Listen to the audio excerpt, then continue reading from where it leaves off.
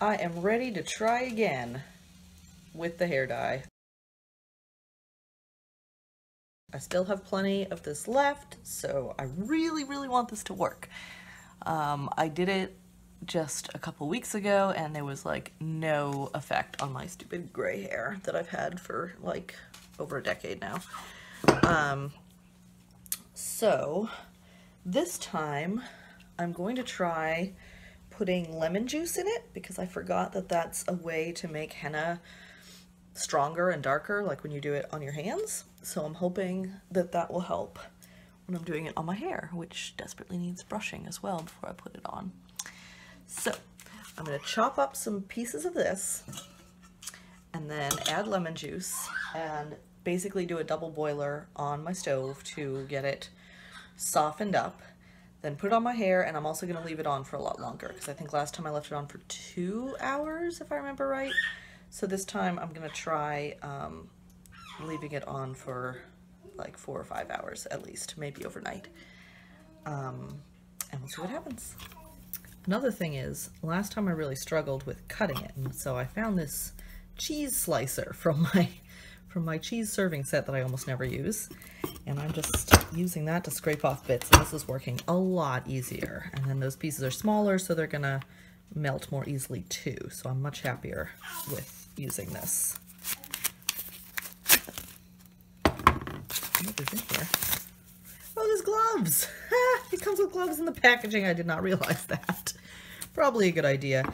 Henna never lasts very long on my skin anyway, and I don't know why, because my friend who does henna art is always like, you have such pale skin, it should show up beautifully and forever, and it just doesn't for some reason. So I don't really worry about getting it on my hands. I just wash them off, you know, soon after, and I never have a problem with staining. But it really is meant to stain. So, is that enough to test doing just my gray hair? Yeah, a little bit more. I think you're supposed to use this entire bar for a single treatment, but that's probably for all of your hair, not just covering grays, I would hope. Okay, so we'll see what happens with this amount. So I'm going to put it onto the double boiler, which is to say just a mixing bowl over a pot of boiling water, and stir it up with some lemon juice until it gets to be a nice sort of cake frosting texture. Sorry, not just lemon juice. A little bit of water as well. Forgot about that part.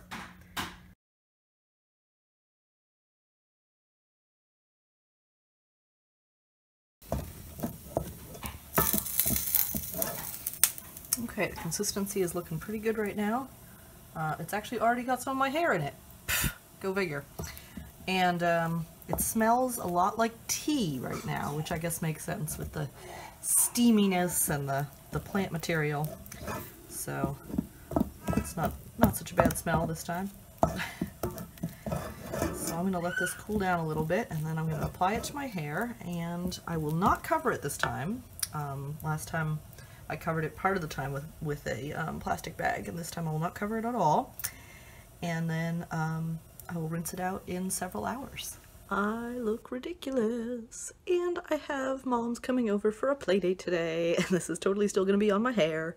It's 12:30 right now in the afternoon, and moms are coming at 4, so I will probably wrap my head in a shower cap at that point, but until then I'm going to expose it to air and hope for the best. I look really silly. It's the next morning, and I'm still not very happy with these results.